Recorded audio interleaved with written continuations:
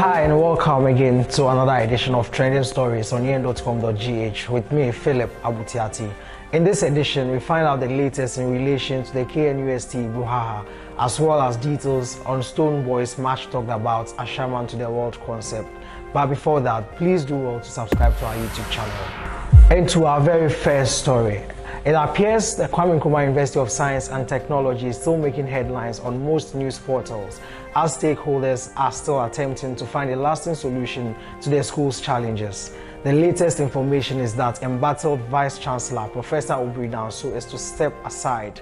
He has thus been asked to hand over to the Pro-Vice-Chancellor, Professor Mrs. Rita Akosua Dickson. If viewers may recall, an initial 7-member interim committee was tasked to manage the school after it was shut down indefinitely on Tuesday following violent student protests. This decision, however, did not go down well for members of the Teachers and Educational Workers Union of Ghana, TEWU, and lecturers of the school, as they have hit the streets to protest the government's dissolution of the school's governing council, a move that has been backed by the University Teachers Association of Ghana, UTAG. UTAG has also directed its branches across the country to meet with all members to decide their next line of action. It is unclear what the outcome of their meetings would be, but many are expecting that they will join their KNUST colleagues to withdraw their services in solidarity with the argument that academic freedom is under threat.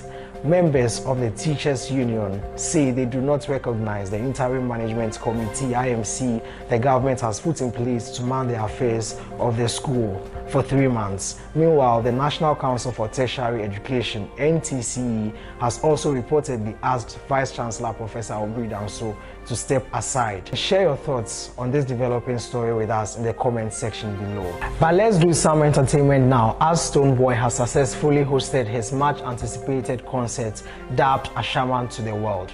The concert, which was held at Saka Saka Park in Ashaiman, attracted scores of fans to cheer and throw support for their musical icon. Now, prior to the event, many of the Brim Nation fans had vowed on social media to prove a point to their rivals. This vow was largely due to Shatta Wale's success, as he filled the Fantasy Dome recently during the launch of his Rain album. Aside the huge number of Brim natives who had come to support their emperor, the concert also saw a number of Ghanaian musicians, including Samini, Kofi Kinata, Yapono, Kwakese, as well as Ghana's fastest rapper, Sarkodie. You can visit our YouTube channel to catch a glimpse of some of the performances of the day.